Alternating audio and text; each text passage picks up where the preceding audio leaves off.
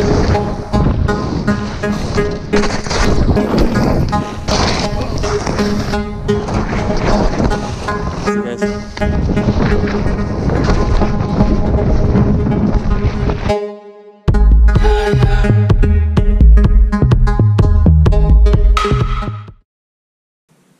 Took these things out, put these bindings on them. I built these skis a couple years ago, copying a pair of K2 Love Boats, I think. A random girl ski, my wife's skis, I should say, that I liked the looks of them, so I copied them, mounted the bindings in the same spot, but I didn't turn the tail up, like look at that tail, that thing's got some pop.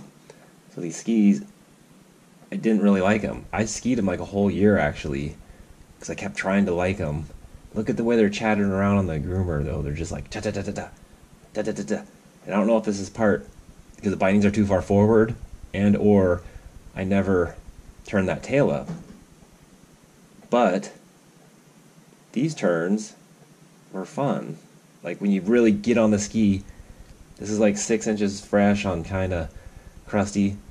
I like this one. Look at these. Look at all those balance changes. There's like 4 parts to that turn.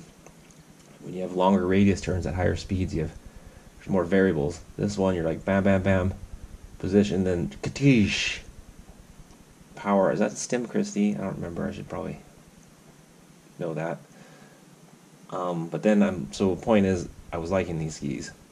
Like that tail, you just had to really get in. There's a center spot, but this was the first run in the morning actually. But then the rest of the day, skittering around the groomers and stuff, you know, I don't like them. You know, this thing is like there's a high performance end of things versus daily driver end of things, because these things are performing now like nicely, but then as soon as you bring them off step, so to speak, I didn't like them. So who knows what that means? It's all science. This is what exploratory ski stuff.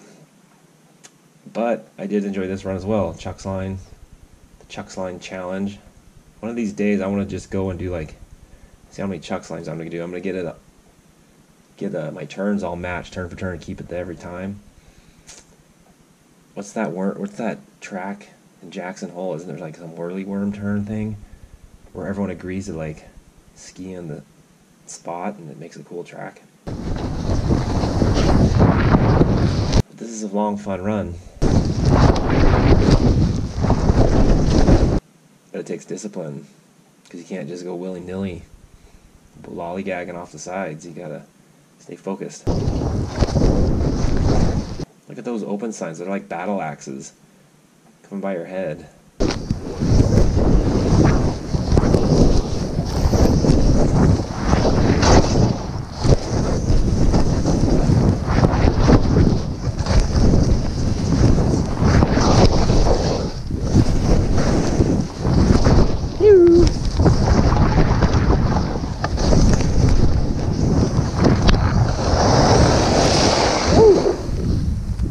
Did you do the whole sideline?